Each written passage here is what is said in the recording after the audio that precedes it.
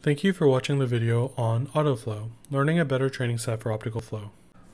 A typical training pipeline for optical flow starts with a static dataset, often flying chairs. After a model is trained on flying chairs, it is evaluated on a target dataset, say Cintel. There may be a lot of trial and error to adjust the model for good performance on the target dataset. All top-performing models currently follow this pipeline to pre-train models. Although the flying chairs dataset works well, there are many important and interesting questions left unanswered. For example, how realistic should the rendering be? What makes flying chairs work so well? Is it because flying chairs carefully matches the motion statistics of Cintel?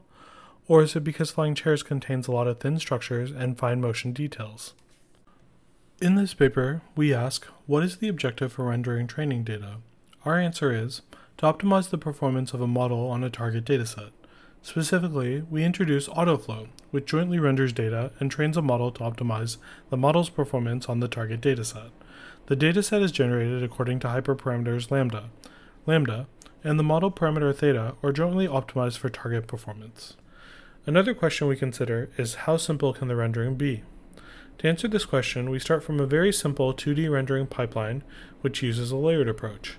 We first sample a natural image as the background, then sample an optical flow and forward warp the background image. We then sample another image, its motion and shape, and compose it with the background. We can repeat the process to add more foreground objects. To model the foreground shapes, we start with random polygons and have the options to add holes, make edges smooth, and add motion blur.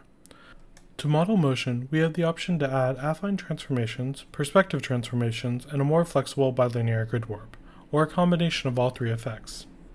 For visual appearances, we model motion blur and fog effects. For motion blur, we apply blur to each layer. Here are some samples for image pairs and their optical flow. Please check our project webpage for more visual examples. Here are some samples from flying chairs for comparison. We compare AutoFlow with flying chairs and pre-training Raft and PWCnet from scratch. AutoFlow has significant improvements over flying chairs on Cintel and Kitty, and compares favorably against the flying chairs plus flying things 3D schedule. For these examples, Raft trained using AutoFlow can better recover blurry objects with large motion. There are still examples that are too difficult for Raft trained using either dataset. For example, the last row shows both networks struggle on input images with extreme dark lighting.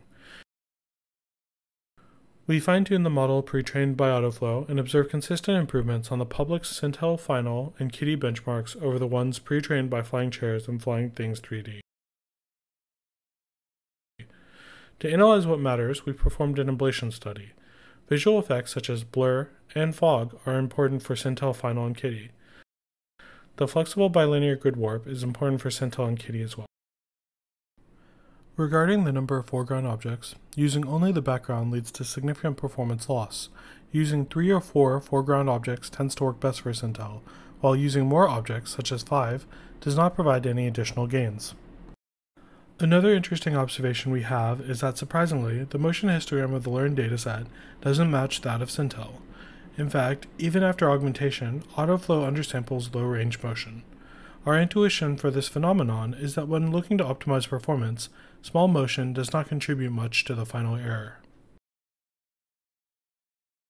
One surprising observation is that AutoFlow performs well even when generating as few as 4 training examples. In fact, a network trained on 4 AutoFlow examples with augmentation performs as well as a network trained on more than 22,000 of flying chair images with augmentation. One possible concern is whether AutoFlow can generalize across different target datasets. We found that AutoFlow trained for Cintel Final generalizes well to Kitty and vice versa. In summary, we have made the following contributions. First, we have formulated learning to render training data as joint data rendering and model training to optimize the performance on a target dataset. Second, we have found that a simple 2D rendering pipeline can provide state-of-the-art pre-training and fine-tuning results. Third, through an ablation study, we have found what components are important, such as blur, fog, and non-rigid motion.